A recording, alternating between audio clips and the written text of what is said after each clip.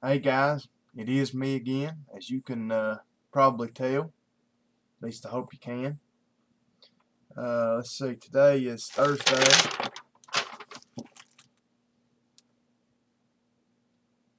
March 31st, actually. Last day of the month. Makes it day 90 on our Project Serve Him More. Yep, I remember now that it's the last day of the month because I gave Mom money to go to the grocery store tomorrow, and she said, I may wait till Saturday. And I said, why are you going to wait till Saturday? We're out of food. She said, well, tomorrow's the first of the month and all the checks will be out. Where the 3rd is on a Sunday. If the 3rd comes on a Sunday, then they send all the checks on the 1st. So anyway, she said it'll be crazy tomorrow. So I know most of you guys probably don't have to deal with that where you live, but around here, you can definitely tell when all the check drawers get the checks, because it's crazy. At least at like the grocery stores and Walmart and the bank and that kind of stuff. We're usually not real busy on the 1st. But anyway, guys. I'm glad you're here tonight. I'm going to try to make this vid short because Dad has already went to bed on me. He went to bed earlier tonight than he normally does. So, you know, I just don't want to rattle on in here for 12 or 15 minutes with him in the room next to me, straight through the wall from me. So, yeah, I'm going to try to make this shorter, guys. I did not get to do comments tonight, guys. I promise you tomorrow I will. I'll do comments. I know I may have a couple emails and stuff too, and some other stuff, you know, to do with YouTube. So I'll get to them tomorrow evening. As far as I know, I don't have anything planned. I had some things kind of catch me this evening. Some family members actually come and visited that, you know, I didn't know about, and this and that, and just some other stuff's came up. So anyway, guys, I hope you'll forgive me for that, and I know that you will.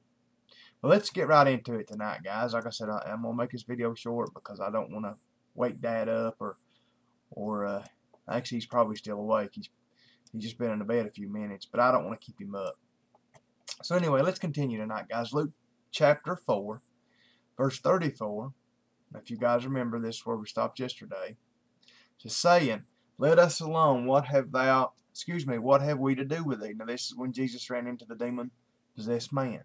Thou Jesus of Nazareth, art thou come to destroy us? I know thee who thou art, the Holy One of God. And Jesus rebuked him, and saying, Hold thy peace, and come out of him. And when the devil had thrown him in the midst, he came out of John, and heard him not. What did I just say? Come out of John? Come out of him.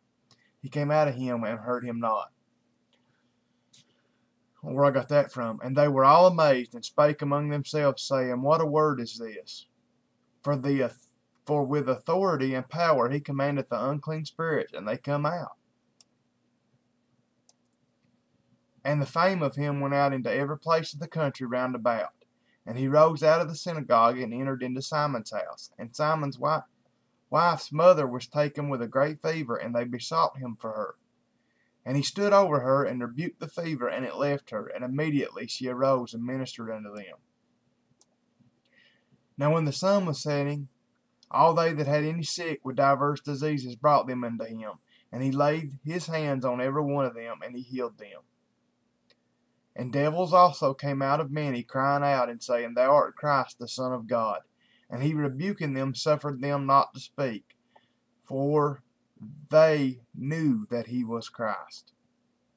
And when it was day, he departed, and went into a desert place, and the people sought him, and came unto him, and stayed him, that he should not depart from them. So they were begging him.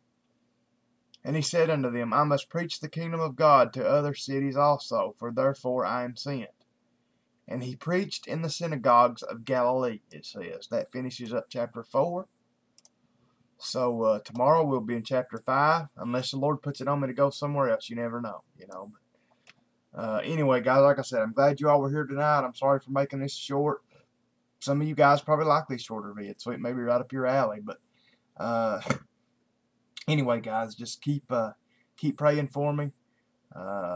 Keep praying that our weather gets better here soon. I tell you, Looking for Marbles made a video today asking everybody if the weather got them in a funk like it does him. You know, just makes you just feel bad, not want to do nothing. And yes, it does me. I mean, the weather, I actually hate to admit it, how bad that the weather affects my attitude. It affects my mood. Uh, you know, when the weather's good and it's pretty and it's warm, I am so much, you know, I don't let things bother me as much. I do more. I guess a lot of us are like that, maybe all of us, but just pray for us, guys. I think the weather's supposed to start turning around in the next few days, so pray for my church, pray for my family, pray for my business. We had a real good day today. A bunch of people paid us for a bunch of stuff, and you know those tires I was telling you about. I think we got paid for all those, and actually we brought in more money today than we have the rest of the week put together. Uh, so just keep praying for us, guys, and good Lord willing, I'll be back here tomorrow night. So till I see you guys again, good night. God bless.